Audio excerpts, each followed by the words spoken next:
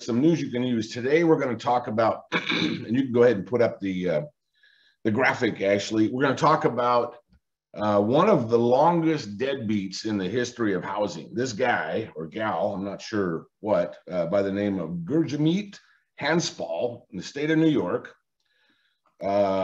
has stopped paying their mortgage 23 years ago. And it took until a couple of weeks ago, actually last week, before they were finally evicted. These guys became the master of gaming the mortgage non-payment system. New York has rules similar to what we used to have in California. And these guys took advantage of them. They filed over the last 23 years. And by the way, it looks like this is a lady. She bought this house. Currently, she's 52 years old. So she bought this house when she was, I guess, 29. She bought it when she was 29. She's 52 now. She made one payment and then stopped making payments. And over the last 23 years, she has claimed everything under the sun. She claimed that she had cancer. She had COVID 6 times. Probably the only person in the country who got COVID 6 times in a row. But none of this was proved, of course. She filed 7 lawsuits and 4 bankruptcies over that period of time. Finally, they were able to get her out. Obviously, by now, the loan would be almost paid off.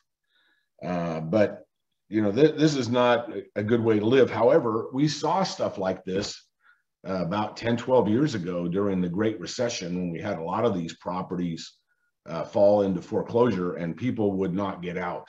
So just as a word of caution, if you guys are ever buying a house from an owner occupant, I would be very cautious about never putting money into that deal until they were out, or not allowing the escrow company, if you're going through an escrow, or your attorney, to hand them a check until they're gone. Now, can you put something, you know, to allow a short period of time for a seller stay over? Yeah. And is it most of the time it's followed? Yes. But we played a thing this spring about folks in Southern California down in Riverside, where they paid $560,000 for a house. And then the owner, the old owner, the seller, would not get out at all. They've been paid in cash for their entire house. There was no issues.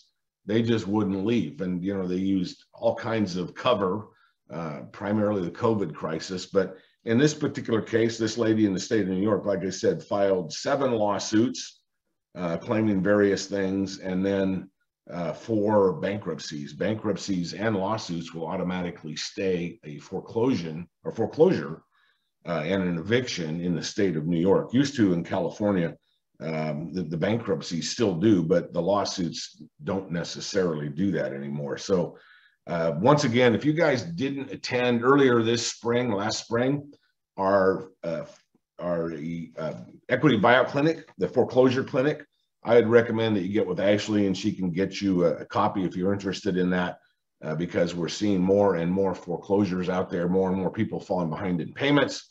And it's a whole different game. It's not like regular investing out there. You really got to know what to do. You don't want to end up as the buyer of a house like this, where you're stuck for 23 years and you can't get into the house. So eventually, like I said, this here a couple of weeks ago, this person was finally evicted.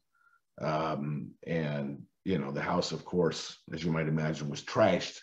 They didn't do any upkeep for 23 years, and, you know, they left a whole bunch of crap behind. So just a word to the wise, be very cautious before you hand over a check to somebody. All right. That is our quick news you can use.